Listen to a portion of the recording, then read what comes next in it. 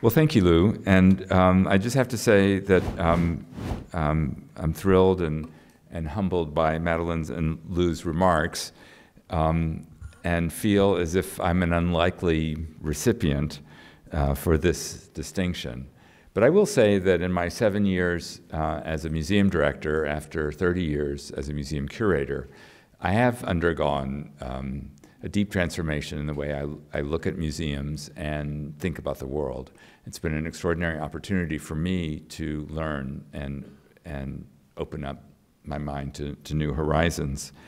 And while I previously was a proponent of curatorial integrity, I helped found the Association of Art Museum Curators 15 years ago, which was the first professional organization for art museum curators in our country. So I believe strongly in curatorial practice, but I don't believe in curatorial infallibility. And I have come to recognize, as I work with my extraordinarily talented curators at the Houston Museum, that all of us need editors, you know, and we all need help. There's a fantastic film out about Toni Morrison, and she talks about being an editor while she worked at Random House and writing those books that won her a Nobel Prize. And she also spoke about how she needed an editor. And so I need an editor, we all need editors, we all need help to constantly improve our practice. So I'm deeply grateful for this distinction. I feel rather unworthy, but I'll tell you a little bit about what we've been doing at the Museum of Fine Arts Houston, and first and foremost, who we are, because not all of you will have been. So we say we were founded in 1900 by the Ladies Art League of Houston, who wanted to bring art reproductions into public schools. So a noble ambition. In 1914, our institution, our organization received a plot of land as part of a city expansion, a city beautiful expansion. And in 1924, we opened the doors to our first building, typically neoclassic. That's what you would expect in an American city at that time. We were a very small burb at that time, 50,000 people in 1900. But the city of Houston has doubled every 10 years and continued to do so until 2010. And so now we're rivaling Chicago in terms of an incorporated city. We're the fourth largest city. We think sometimes we might overtake Chicago. So you guys have to go home and reproduce to make sure that you stay on top. So our 1924 building has our non-Western art in it, African art, and we have the largest collection of pre-Columbian gold in North America, as well as the only collection of African gold of any distinction, Indonesian gold, Indian art, Korean art, Japanese art. These all have dedicated galleries, although they're small collections and they're just burgeoning. It's also where we exhibit Islamic art for now. And I just want, yeah. And it was extended in 1958 and 1974 by Mies van der Rohe, Chicago architect. And it was his first proper museum building, and long before the one that's more famous in Berlin. 2000, we opened our Rafael Moneo building. Rafael Moneo had worked on the Thyssen Museum and at the Prado in Madrid. He was head of Graduate School of Design at Harvard University. And this is a beautiful building, and it's where we have our Western art from antiquity through early 20th century. We also have two house museums, Bayou Bend for American decorative arts and Rienzi for European decorative arts. And these were given to the museum, actually lifetime gifts by both donors, reflecting their own interests and tastes. Both houses are by a distinguished Houston architect, one of his very first, Bayou Bend, and one of his very last, Rienzi. And here's who we are. And then last year, these are our most recent numbers. Our fiscal year ended June 30th. And last year was an exceptional year, and that's in part thanks to the Dolores Kohl Foundation.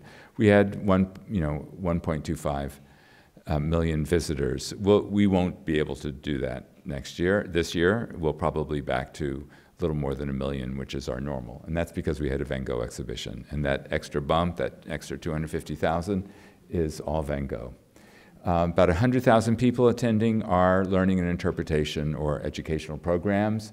We had more than 75,000 youth visitors, which means free visitors.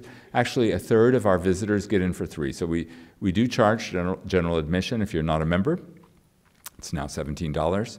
But a third of all of our visitors across the campus get in for free one way or another. And every Thursday, which is our longest day, we're open till 9, is a free day. You know, social media is growing. It's not where we want it to be yet. We have 663 permanent staff members and usually around 1,500 volunteers. Audience engagement is absolutely at the core of our identity. It's what we do.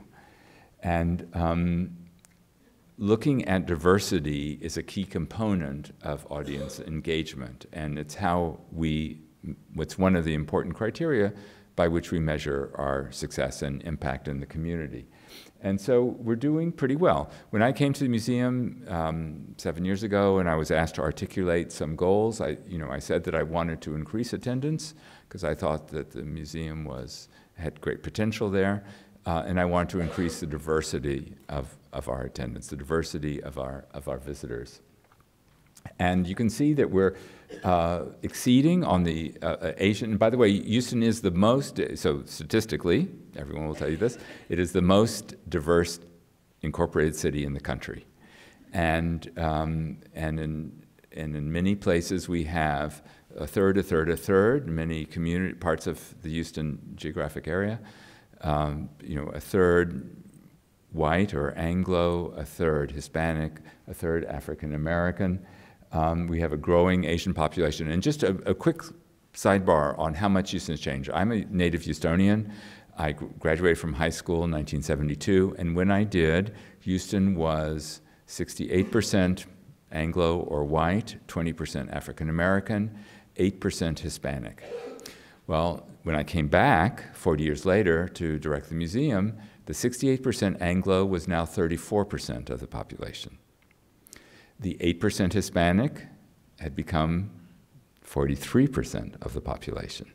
And the African Americans remained about the same. Asians, which were unmeasurable when I graduated high school, are now 8% of the population. So you see what the big change has occurred in places like Texas and especially Houston. And you see how our demographics hew close to that. We're still not up to where we want to be in terms of Hispanic visitorship, but I would say that in part, if you exclude sort of ethnic identity or language and simply look at who are likely to be museum visitors in terms of their age and educational attainment, our Hispanic population, which in Houston is almost entirely, or by a very large percentage, first-generation immigrants, people who have come themselves and are working 1 or 2 jobs and raising their families. And I think that the average age of our Hispanic community is something like 29. So they're not going to have time to be museum visitors. And typically, museum visitors are older and people with a higher education than some of our recent Hispanic immigrants, and certainly with time on their hands. So we have work to do with our Hispanic numbers, but we are working very hard to address our Hispanic audiences, and you'll see that in a second. We are, like many museums in the country, largely a female audience, 61%, male only 36%. I'm not sure about that discrepancy. Now, when we take our overall attendance, which includes our mixers for young people, et cetera, then 92% of our guests are under 45 years old. But Houston is a young city, so younger than a place like New York City, for example, or Los Angeles. And so our demographics hew a little younger. And we overall still get a very strong representation from the Hispanic community. Social media is growing, but we're not where we'd like to be. One way that we've made an impact in terms of diversifying our audience has been with a tradition now, we're in our 7th year, of summer immersive exhibitions. And we inaugurated that in 2013 with a James Turrell retrospective, which was part of a three-part show, one in Los Angeles, one at the Guggenheim in New York, and one at the Houston Museum. And this opened up the museum to people who understood they didn't need to have any prior education in order to be immersed in one of Turrell's extraordinary environments. We followed that with the very last work by Soto, an extraordinary artist who, this was his last commission. He died before it was actually completed. It's called a penetrable, and we had a great number of visitors who joyfully explored these hanging polyvinyl threads. Philip Worthington made for us a version of the shadow monsters that he had previewed at Museum of Modern Art, which is where you interact with a camera and create shadows, like the rabbit, the bunny, etc., that we did when we were children. But the computer program transformed whatever you were doing with your body or your hands into monsters that were belching and burping and making rude sounds. We had a Kusama retrospective. We had a Kusama exhibition one summer that was extremely popular. Again, very diverse audience. And Pipilotti Wrist the following year. Looks like it's the same. It was a completely different experience. And one of our most popular exhibitions. Big Bamboo, previous summer. I was the lucky fellow who had commissioned the Starn Brothers to do the first iteration of Big Bamboo on the roof of the Metropolitan Museum in 2007, and they came back and did this one for us. And then William Forsythe was this summer's immersive exhibition, a well-known choreographer who made this very interesting exhibition where you walk through a set of pendulums that were motorized by computer. And in doing that, you had to change your body posture and, in a sense, become a dancer, become aware of yourself and your movement and how you occupy space. We're an encyclopedic museum, and we have a typical array of programs. And so just to show you, apart from these immersive exhibitions, we also try to address different audiences.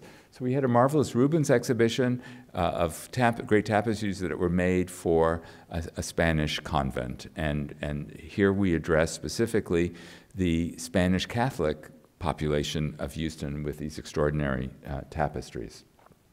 We also wanted to get some first-time visitors, and everyone, Houston is a car culture. Everybody has to have a car. It's very difficult to exist in Houston and to work in Houston without a car. We have a small mass transit system. And so sculpted in steel, which were true works of art. This was a limited period, 1929, 1939, in cars that were extraordinary in terms of their design impact. So this was not about engineering. This was about sheer beauty. And it was like seeing a jewelry exhibition, but big jewelry that could actually take you around. We have, traditional European art exhibitions, like the Degas exhibition that we organized with Australia 2 years ago. It was one of our most successful European art exhibitions. We had a fashion exhibition, Oscar de la Renta, which was, in a way, was a typical blockbuster, beautiful show. He'd always been very popular among Houston ladies. We take opportunities when we learn that one of the largest drawings surviving by Michelangelo, over 6 feet tall, was coming to New York from Naples for the big Michelangelo drawings exhibition that the Met held last year. We were able to bring it to Houston and create our own exhibition about Michelangelo's relationship with the Farnese Pope and all the great work they'd done together, including the Dome of St. Peter's, the Pauline Chapel, the completion of the Sistine Chapel, etc. Typical work that we do, and very, very proud of this, is borrow an exhibition like Icons of Style, which had been created by the Getty Museum to bring in the icons of fashion photography by Richard Avedon or Irving Penn and all the great photographers who worked for Harper's Bazaar and Vogue. But when we were looking at the list and thinking about the installation, we realized that There were very few photographers of color and even fewer models of color represented in that exhibition. That, of course, was a reflection of fashion photography and the fashion industry in the 1930s, 40s, 50s, 60s, 70s, and 80s. And so we diversified the exhibition, and we included a third new photographs specifically of models of color or photographers of color. And I'm just delighted with the result. We took something that everyone would consider familiar and gave them something new and fresh. But the reason I'm here today is because of our Van Gogh exhibition. And this was a result of a collaboration with the Kröller-Müller Museum in Otterlo, the Netherlands, and the Vincent van Gogh Museum, where I actually am a member of a supervisory board. Been working with them for, I think, 5 years now. And they agreed to collaborate with us on a Van Gogh exhibition. It's every museum director's dream, and it did everything and more than we expected it would. A record-breaking, 250,000 visitors. We were anticipating 100,000 visitors, and we had our fingers crossed. And our friends in Holland kept on saying, you're crazy, you're out of your mind, it's going to be double that, you just wait and see. And indeed it was. But as an important component of that exhibition, we had been approached by the Dolores Kohl Foundation about their Van Gogh Up Close, our Van Gogh in His World exhibition, and this was an extraordinary component to the exhibition.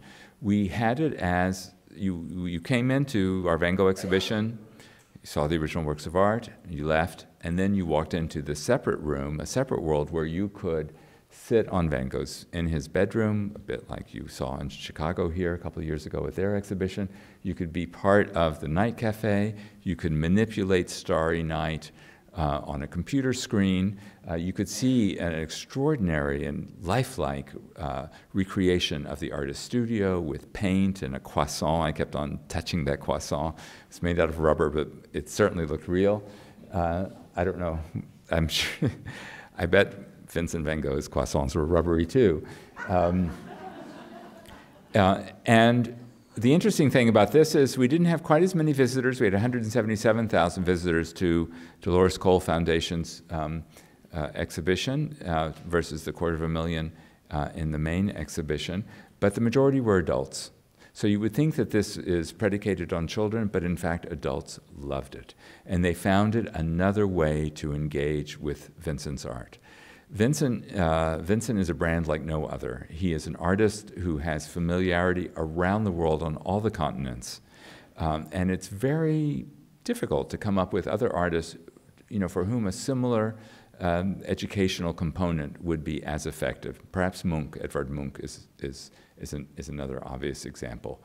We're about to have a Francis Bacon exhibition in the spring, and I'm trying to think, what are the learnings from this Van Gogh exhibition that we could incorporate in making the Francis Bacon exhibition more accessible to people who are not familiar with his art?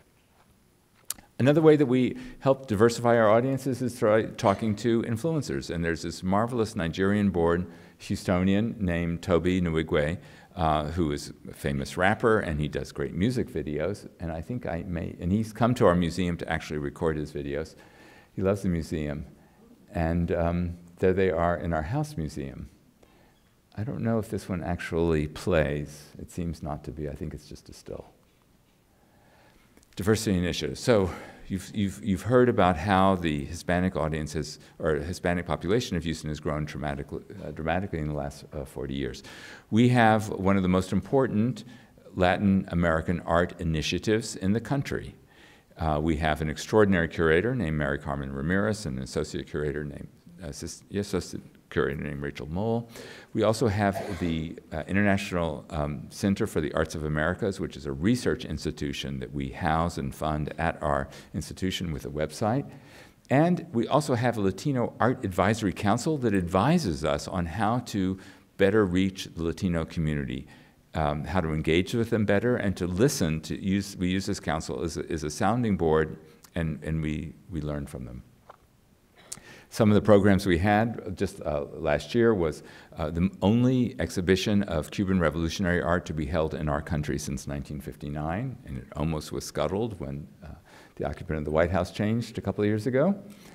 A marvelous exhibition of Mexico modernism, and these were 3 exhibitions in a row, and an exhibition called Home about Latin American identity. And those were very successful exhibitions, a lot of visitors. But the interesting thing is, if we we do zip code analysis in order to understand the likely ethnicity or identification of our visitors, and when we add up the likely number of Hispanic visitors to those 3 Latino-themed exhibitions, we had many more Latinos come to our Van Gogh exhibition than they did about, Latino culture. And so you might say, Latinos don't need to see an exhibition about Latino identity. They know what their identity is. This is for the gringos. And I perfectly accept that as a proposition. But it also shows that we shouldn't be typecasting people. We shouldn't be boxing them into corners. And our Latino Advisory Committee said, advertise in the Spanish newspaper, go onto Spanish TV, and promote Van Gogh, because your Hispanic audience is going to want to see this exhibition. And indeed, we had a big spike in Hispanic attendance to Van Gogh, much more so than Degas, for example. But that's not the only community in Houston. And so we've been making specific outreach to the Asian community, Asian communities, and many communities there are, with a Korean exhibition, with a Japanese exhibition, with a Chinese exhibition from Taipei. And for each of these exhibitions and projects, we have a steering committee of community leaders that help us engage with the community. With the Indian community, we have 150,000 Indian Americans in Houston. And one of the biggest initiatives of which I'm most proud since I've been there is the Islamic Initiative. When I got there, we had a couple of dozen works representing Islamic culture. The Houston Museum, we now have over 1,300, either in the collection or on long-term, meaning 20, 30-year loan to the institution. And so we have great partnerships. We're generating exhibitions, making scholarly publications. Very, very proud of that. And one of the exhibitions we had is this one, specializing or focusing on Iranian art. We have an African American Advisory Council. This is something that existed long before I arrived. I think it's almost 30 years in existence, but they have renewed energy. We have a new African American curator. We don't have a separate department of African American art, so our curator, Kenitra Fletcher, works within the Modern and Contemporary department. But she's deeply involved with the community. She's a Houstonian as well. And we have many projects underway, including Soul of a Nation, which is opening in the spring at our institution. I also want to say, I don't have a slide for it, is that I also am proud to say that out of the 70,000 objects we have at the museum, and talking about diversity, I acquired the first piece of Judaica for the museum. So 70,000 objects, museum's more than 100 years old, and we bought our first piece of Jewish art, a 14th century prayer book, large, bigger than this podium, for a synagogue, showing beautiful illustrations and calligraphy. It's called a Machzor, which is the festival prayer book that's brought out on all the high holidays. So, we talk about diversity, but Judaica is an element of European art or Middle Eastern art that is often ignored by so-called encyclopedic museums. So this year, more than 1.2 million visitors. Just a little bit on our finances. We have actually this is old, we now have a $70 million budget. Half of it comes from the endowment, a quarter comes from fundraising, a quarter comes from earned income. We have, happily, a $1.3 billion endowment and no debt. And the no debt part is an important part of our museum finances. And we're currently engaged in a big expansion. So when I got here, the 3 buildings in brown were there, but buildings 1, Plaza 2, building 4, and building 8 were not. So I built 3 buildings in a huge plaza, and we're about to open the 4th. All this is thanks to extraordinary generosity on the part of our Board of Trustees. So we made a new building for our Glassell School, which is more than 50 years old, designed by Stephen Hall, a new plaza. See our Anish Kapoor.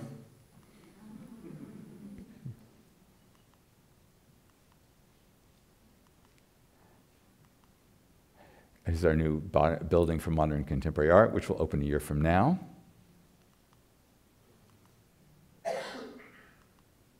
There's a live picture of the roof. And we opened a center for conservation, top of an existing garage, one of the most commodious in the country, and we built a 65,000 square foot storage facility just outside of town. It's already full. And we did that with a capital campaign of $450 million, and we're currently at $469 in terms of funds raised.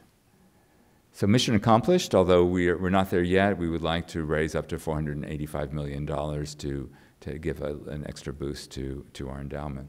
So that's a quick synopsis of what we do and who we are. Thank you very much.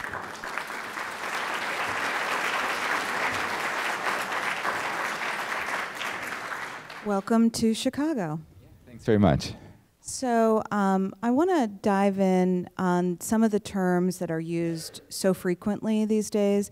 Diversity, inclusion, racial equity is really the term du jour that gets used a lot. And often they are used in place of each other, as opposed to recognizing the difference. Yeah. So if we assume that diversity is representation and inclusion is feeling welcome, and equity is the theme of CHF, it's power. How are you, a lot of what you talked about was the diversity, certainly a lot of inclusion in terms of the councils. What does equity look like at MFAH? What does shifting power and resources look like?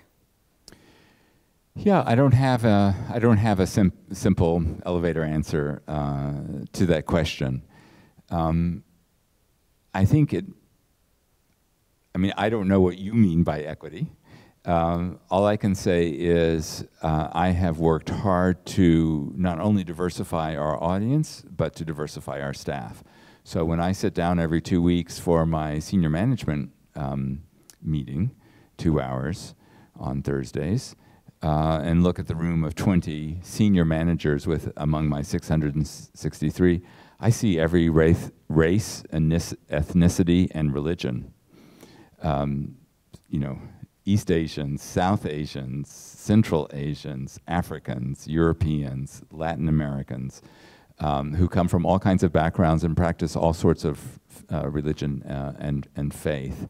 So that is one way of, if you might call it, spreading power, by having people of different backgrounds and formations and ideas and experiences contribute to the conversation that creates policy. Similarly, and we're very much a staff-run organization. So our board of trustees doesn't specify policy, doesn't dictate to us. We propose and they dispose. We propose programs and they help fund them. But I've worked very hard to diversify our board of trustees, which is 66% female. And again, every race and ethnicity and religion is represented in it. And I think that, often these questions are posed in terms of race, and often the race is considered to be, African American versus Anglo or white American. But in a place like Texas, we have all sorts of nuances on that issue. And so having proper representation of Muslims and Hindus and Latin Americans and among the Latin Americans, there's all sorts of Latin Americans who come in all kinds of different identifications. So we strive for diversity among our board of trustees. We're constantly self-renewing. And the room of trustees looks different now, 7 years later, than it did when I arrived. So let's stay on Texas and Houston in particular, which is such an interesting city. You shared some of the statistics. It's the 4th largest city, probably will surpass Chicago because we are losing population. We reproduce better. It's warmer down there. But good air conditioning. We talk about Chicago also in terms of what are the rising issues that we want to confront. And so I think some of the most interesting things about the MCA Chicago is that it's based in Chicago, just like the MFA. What would make it so interesting is that it's Houston roots. In Chicago, we might talk about some of the rising issues around protecting immigrants in a sanctuary city.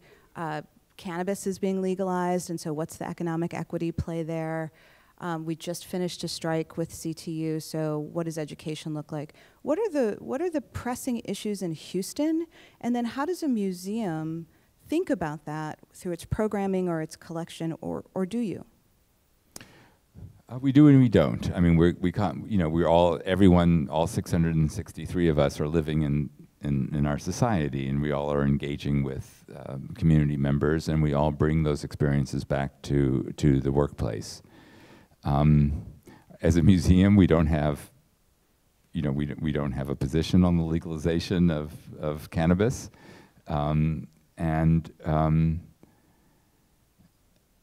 I don't know really what to say except that, you know, our museum is in society and it serves society. And the motto on our museum, which was carved in 1924 on the lintel, is "A place for all people." Of course, that meant something different in 1924 than it does today. And those, you know, 100,000 Houstonians look differently in 1924 than the 4.5 million Harris County residents look like today. So what that all people is, and in the South, where we had Jim Crow laws, and where African Americans were not welcome at our museum until the 50s. I don't know when our first African American trustee or staff member arrived at the museum, probably not until the 70s, let's say.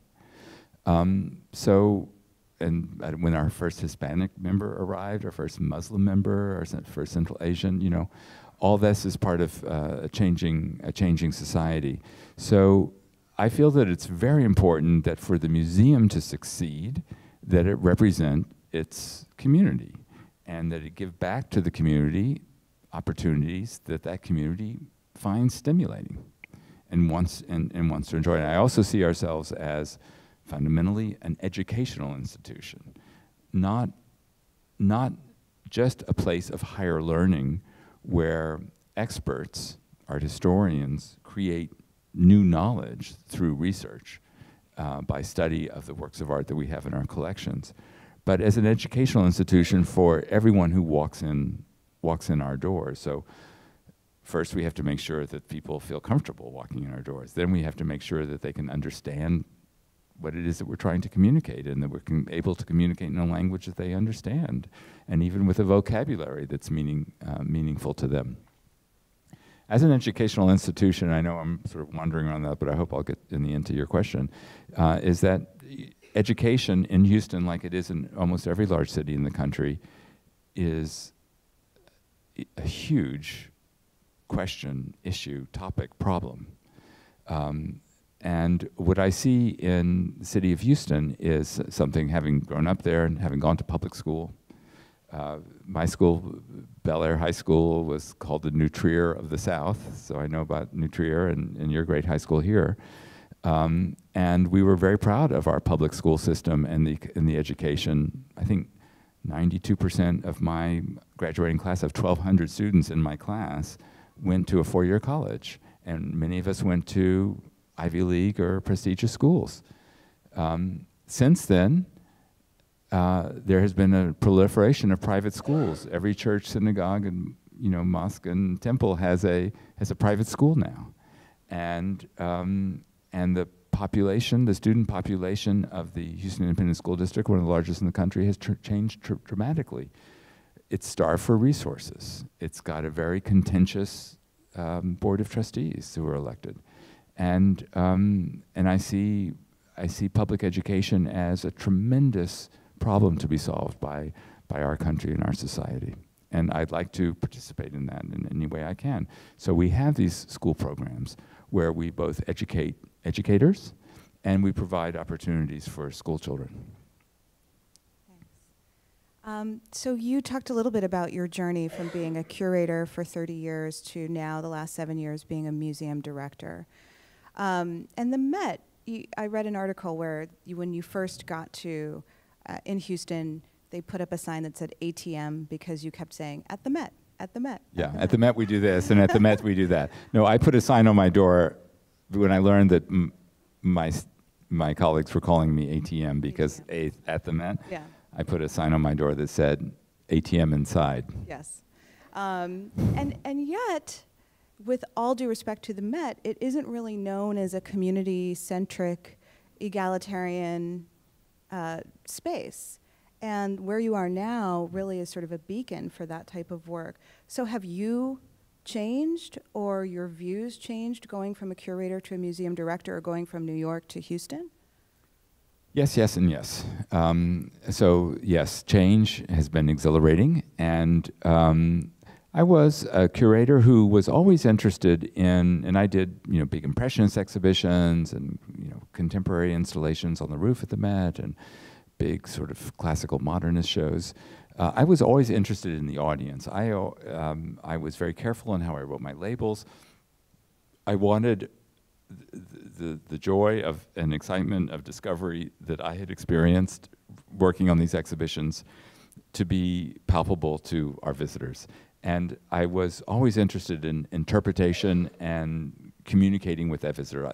For me, the whole point of the show was the visitor, not just me, not just my colleagues, was the visitor. And over time, and I got better at it or more conversant with it. It wasn't something that just came fully formed from my brow. So it's always been there. And now as a museum director and in a different town like Houston, where we don't have as many specialists, we don't have all these huge universities, surrounding, and we have some great schools in Houston. But it's not like the New York region. And we don't have as many students or as graduate students or our history professors. So our work is not so much addressed to a community of peers as it is fundamentally addressed to an audience of repeat visitors. So what's distinctive about our museum is that we're 92% local. There are very few, I think, as far as we know from the AAMD, of any large civic organization, we have the highest number of local and repeat visitors. So we have almost no out-of-towners. Only 8% are outside of Houston. I'm not talking about outside of Texas, outside of Houston. Of course, you have to drive a long time to get outside of Texas, right? 13 hours if you're heading west. So it's a big state. We don't have impulse visitors who just happen to be in the neighborhood. You have to decide to come to our museum, and that changes how I look at our programming fundamentally. You talked about curatorial integrity. Is that the term you used? And often when we talk about curatorial authority or curatorial integrity, we quickly shift to the canon, right? There's been a lot of criticism about how the canon is largely white and largely male. Mm-hmm. What do you do to shift that? Is it just in the pipeline of people who are making decisions? Is there a larger systemic hack that needs to happen so that in the theme of inclusive museums, more folks can see themselves represented? It's a very complicated set of questions, I think, set of issues. While we can work hard to bring forth exposure and knowledge about, let's say, women artists in the past who have been ignored. We have a Bert Murray, someone asked me the other day, why don't you do more for women artists? And I said, okay, well, we just opened, just this week, Beatrice Gonzalez retrospective. She's an extraordinary Colombian artist, 87 years old. She was at my museum last night receiving an honor. And a Bert Morisot exhibition, the female impressionists. And I just said, you know, we just had those 2 exhibitions. We had People Lady Reist, we had Yayoi Kusama. We're doing a lot of exhibitions. And so, the person said, oh, really? And I said, yes, I know you came thinking that we don't do it, but we actually are doing it. It's just that people don't pay attention to it. And it becomes a trope that's repeated. So, you know, when I looked at the Berthe Morisot exhibition, it was a great retrospective that traveled around the world. We could not be part of it.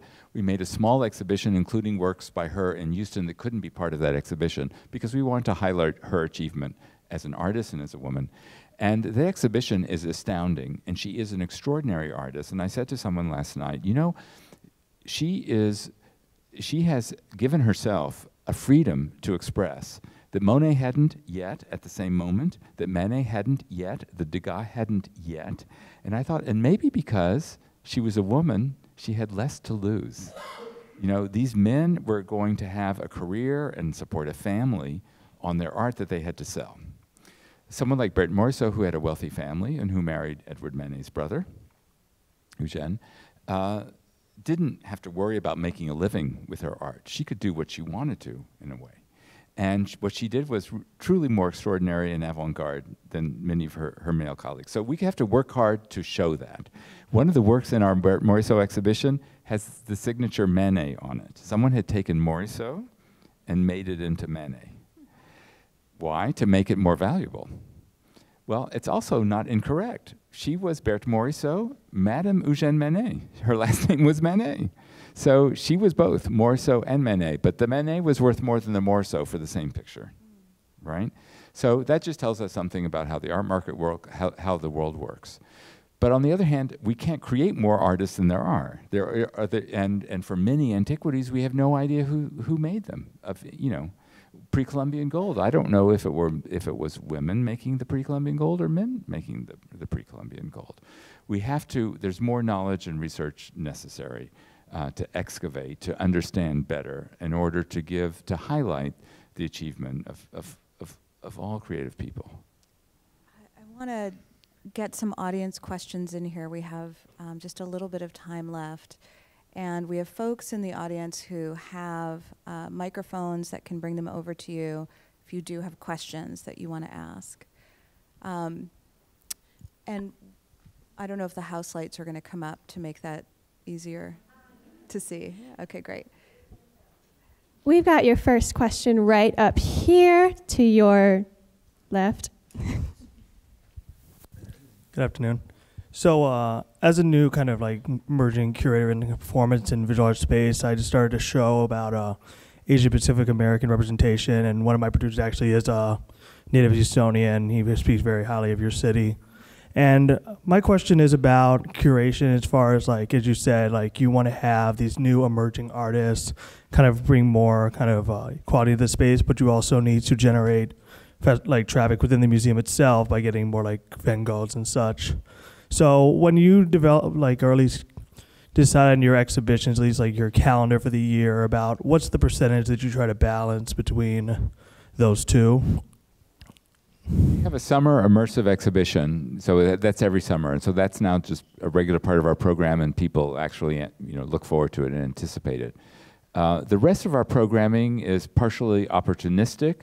It has to do with curators' individual schedules and life cycles, availability, and it has to do also with the world calendar of exhibitions and what projects are available for travel. You know, it's not, you can't, it's very difficult to make an exhibition. Even with space, time, and money, you can't just force people to lend you works of art. And try as I might. And, you know, we're so proud to be having Soul of a Nation, an exhibition that's coming to our museum this spring. It's going to San Francisco shortly.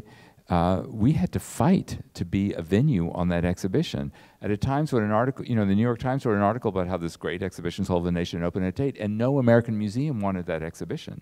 Well, I had raised my hand. And to get onto the schedule and to be able to be a venue does not go without saying. when we talk about, you know, diversifying our programming and enlarging and deepening the representation of marginalized people, it takes a lot of work, and it's an extraordinary work and illuminating work, but it's work nonetheless. You can't just snap your fingers and make it happen overnight. We have a question here in the center. Thank you. I appreciate the fact that you have diversified your attendance and board and everything else to the degree that you have, but there's one group that I noticed that doesn't seem to be represented, and that's American Indians, and I'm talking about the ones from America, not the ones from Southeast Asia. Right. And I'm just wondering, do you include those in your demographic numbers? Do you have any American Indian artists represented, of which there are a fantastic number? Is that an area that you think you might expand, or? Yeah, we don't have a curator with an expertise in Native. Okay, I see a volunteer, and North American, if that's what you mean, Native American or indigenous people. We do have extraordinary objects which we display, and which we're going to be displaying differently in our campus reorganization after next year. We have great Membres pottery, for example, from the Membres people who, you know, it's thought that the Pueblo people are the successors to the Membres, who seem to have disappeared, or I don't really know what caused their disappearance of that society, but they left these extraordinary ceramics. We have great Zuni craftsmen represented, both drawings and jewelry. We have a large collection of Kachina dolls. We have other Native American pottery, both modern, late 20th century, early 20th century, 19th century, and then we have antiquities. But it isn't, and we do from time to time acquire, both by gift and purchase, objects, but we don't have a sufficiently strong program. And in terms of representation in the audience, we do, when we have surveys and ask people, but of course it's a sensitive question. People often, you know, refuse to participate. They don't want to be categorized. They don't want to check a box. But Native American is one of the categories on the various polls that we have to identify who our audience is. And it's a small number, like 2%. We have time for one more question. It's all the way in the back. Please watch me sprint up there. Well, I grew up in Chicago, moved to Houston in the 70s, and watched the museum grow. And I came before the Mies van der Rohe. And what I liked so much in Houston is it is very inclusive. It always was. And in the art community, there was rapport between the board, between the artists, between the dealers, because it was so small. And watching the various directors improve upon each other rather than swing to the left or to the right has given the museum a place in the community where we all would meet. And if you wanted to meet artists, you knew to go to the museum because it was open, it was accepting, and has an incredible broad range of programs that we do enjoy, we do support, and it's where the various elements of the community talk to each other, sound out ideas with each other, and we grow together. And I always found that very refreshing. Well, thank you so much. Those are heartwarming words, and I wondered if you'd like to be my next director of marketing and communications, because that's the best, most ringing endorsement I could ever imagine anyone saying.